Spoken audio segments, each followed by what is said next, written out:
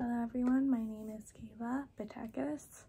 Today I will be talking about how inflation is measured in the United States. Inflation refers to the general increase of price over time, reducing the purchasing power of money. And a question that I had before we started Module 4 was, how do we actually measure inflation in the United States? And that question was gladly answered in this module. And in the United States, the most common way that inflation is measured is the Consumer Price Index, or the CPI. The Bureau of Labor Statistics calculates the CPI by tracking the average price increase of a fixed basket of goods. And these goods or services can be food, housing, transportation, medical care, etc. And to measure inflation, we compare the CPI over time. So, for example, suppose the CPI was 250 last year, and it has risen to 262 this year.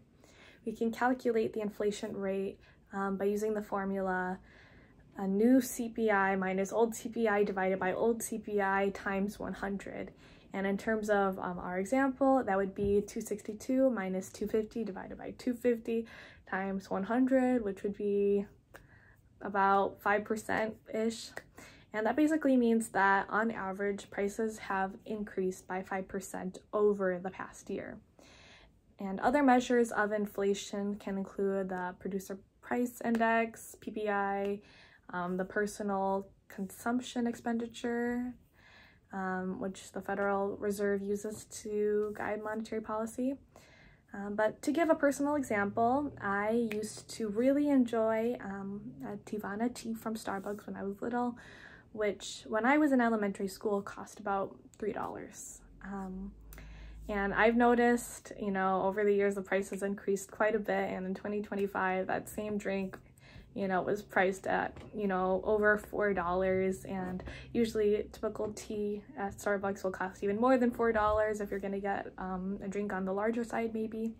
And this gradual rise is really just inflation in action, showing how prices steadily increase over time, affecting everyday purchases. Understanding inflation is very much important because it impacts wages, interest rates, and the overall economy. Whether you're saving for the future, taking out a loan, planning your budget, inflation definitely plays a key role in financial decision making. Yep. So thank you.